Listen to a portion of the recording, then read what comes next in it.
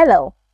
In this tutorial, I'll show you how to convert BTC to USDT on Trust Wallet. The first thing I'd like you to do is to launch your Trust Wallet application, which of course I've done right here. Now, you're going to be asked to enter your passcode or your biometrics once you launch the application. So once you do that, it's going to take you into this homepage.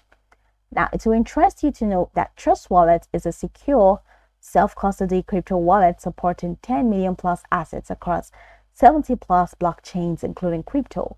You can buy, sell, swap, transfer, and earn crypto all in one special place. Isn't that interesting? Oh yeah, it is. So now let's quickly hop into today's task, which is how to convert BTC to USDT on Trust Wallet. From this homepage where you have crypto and NFTs, ensure that it is set to the crypto tab.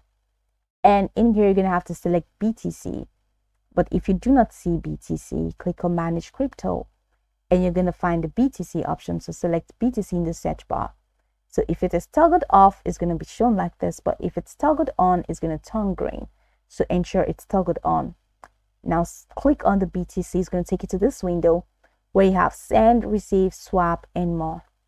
Now, if you click on this more option, you see that there is no option for you to actually convert in Trust Wallet. So one of the ways to actually convert your currencies is to swap.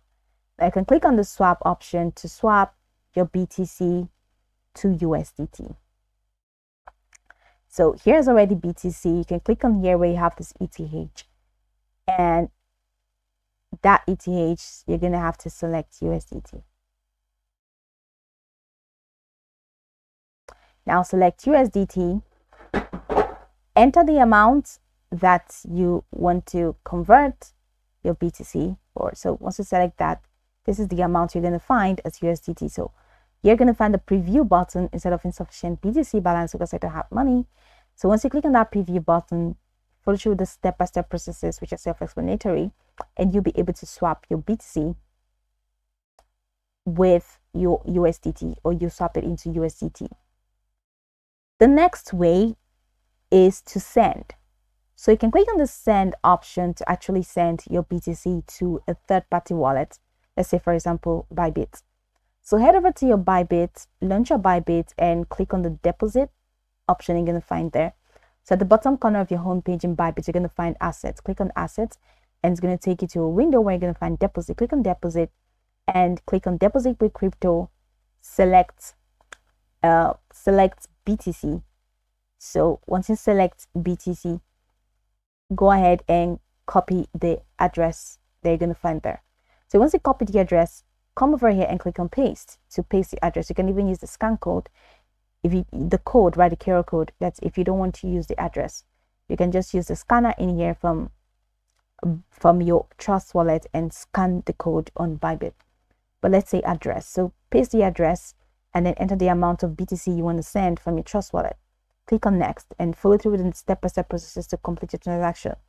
Once the transaction has been completed, head over to Bybit and check your balance. You will see that BTC will be added to your Bybit. Now in there, in Bybit, let's head over to Bybit and see how we can convert.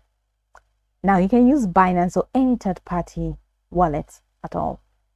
So once the money has gotten into your Bybit, you can now convert directly on Bybit. You can convert to USDT on this Bybit. How do you do that? So from here, click on assets. The bottom corner of your screen is going to take you in here. So now you have the convert option, which you can find in Trust Wallet. So click on convert. Now you can convert from BTC to USDT. So change here from BTC and ensure that it's set to USDT because that's the core of this tutorial, right? So in here, enter the amount. Let's see, 1,000. Now I have insufficient balance. But if you do, you're going to see that.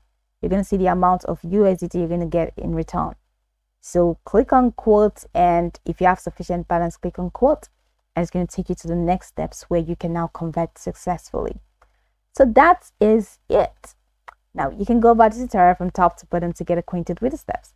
And of course, once you're done, you'll be good to go. I hope this tutorial marvelously helped you search.